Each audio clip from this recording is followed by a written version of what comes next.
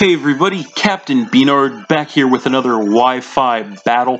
Exciting day today because, as promised, I do have a new team for you guys. Only one of these Pokemon is a throwback. That is the Noivern from ORAS. The rest of the team are brand new Pokemon that I've never used before, and I decided that I wanted a change of pace for this team, which is why I decided to build it lower tier. I figured it would give me a chance to use a few Pokemon that I wouldn't normally use in the higher tiers which I normally play. So, as is always the case, I put a lot of thought and effort into designing this team, and I am really excited to see how this team in particular does in battle. So, having said all of that, our first match with the team today is going to be against Cristian, and as you can see, he has a very powerful looking team there, so it should definitely be a good match, and we're going to get into it.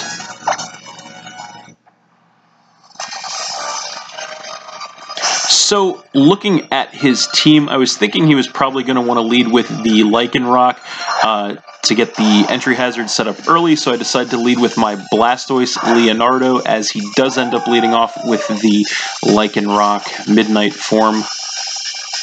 So, I am just going to go straight for the Mega Evolution into Mega Blastoise. And I am going to outspeed him here. I am just going to go for a Scald, trying to take him out in one shot. It does drop him down to his Focus Sash, but he does survive because of it.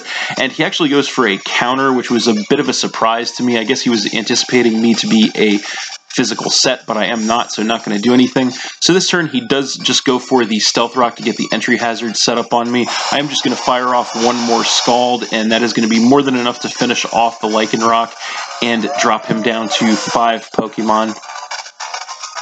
So then he is going to come in with Xurkitree, and I'm going to go for the switch here. I don't want to get taken out with an electric attack, so I'm going to come in with my Electivire, the Yeti, to try and absorb that. I'm going to take some damage from the rocks, but he actually decides to go straight for the Z move instead, and that turns out to be the Psychic Z move, which is going to be actually the Z Hypnosis, but he actually does miss that, so that was pretty lucky on my side, so he's not going to be able to set up on me like he wants to. He is going to go for the Grass Knot this turn. Since he does outspeed me, that is going to take me down to about a quarter of my health, but I do survive. Go for the Earthquake in return, and that is going to be enough to one-shot kill the Xurkitree and drop him down to 4 Pokemon, and I am going to get knocked down into the red thanks to my Life Orb recoil. So then he is going to come in with Aegislash. I know it is Uber, but what are you going to do? So he is going to get the stance change to change into Blade form here, which does of course mean he is going to go for the Shadow Sneak, and that is of course going to be enough to finish off my Electivire, dropping me down to 5 Pokemon. So then I'm going to come in with my Registeel, good old Iron Man. I'm going to take some damage from the rocks, and his stance change is going to activate again, putting him back into Shield form, which of course means he is going to go for the King's Shield just to scout me, see what I want to do. I kind of figured he would do that, so I decided to go for the Stealth Rock rather than an attack to get that entry hazard set up on him as well. And then I am going to regain my health with the Leftovers. So this turn he is going to go for a Swords Dance to get that sharp attack increase, trying to set up for a potential sweep on me. I'm just going to go for the Earthquake in return to try and get as much damage as possible on this thing. That is only going to take him down by about a third. Of course, this thing is very defensive, and then he is going to regain some health with the Leftovers.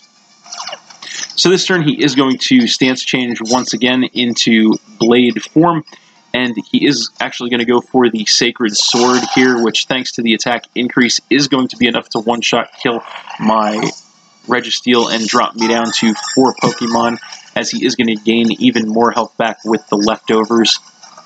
So then I'm going to go ahead and come in with my Wheezing Cancer, and I am going to take some damage from the rocks.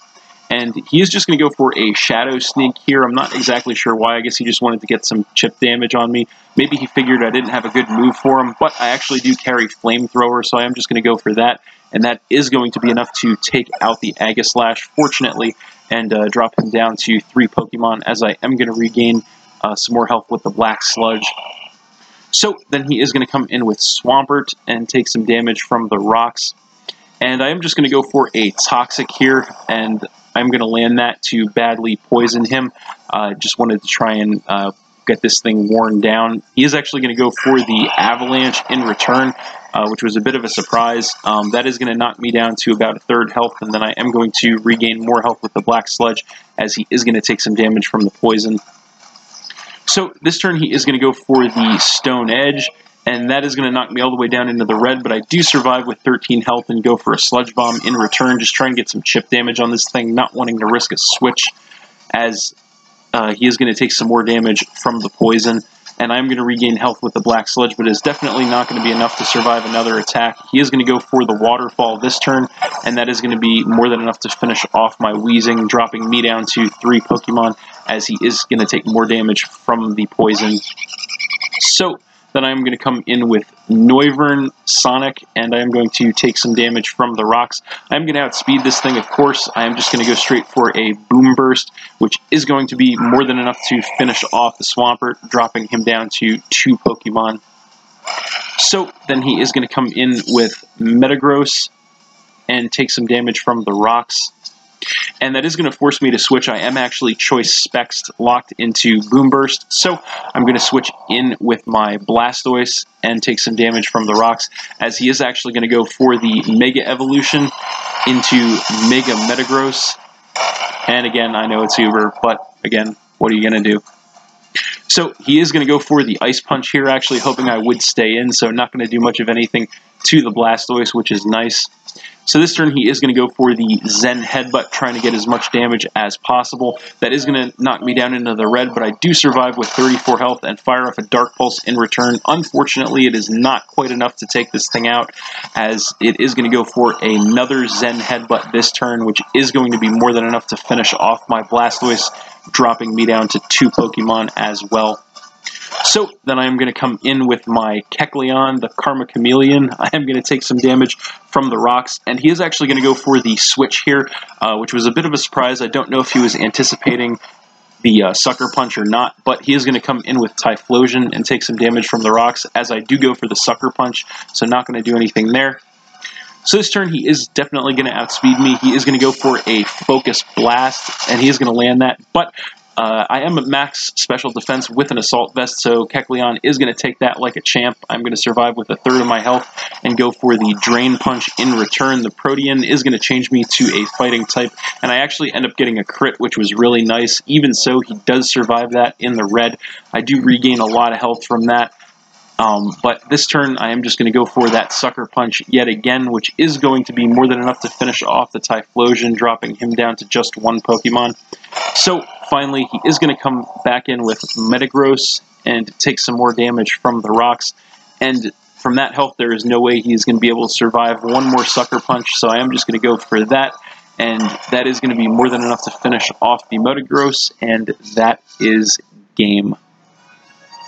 So I won that one 2-0 against Cristian, but that was a very good game. Thanks for watching again, everybody. Hope you all enjoyed. Please hit that like button, leave a comment, and or subscribe if you did enjoy, and stay tuned for more new battles in the future.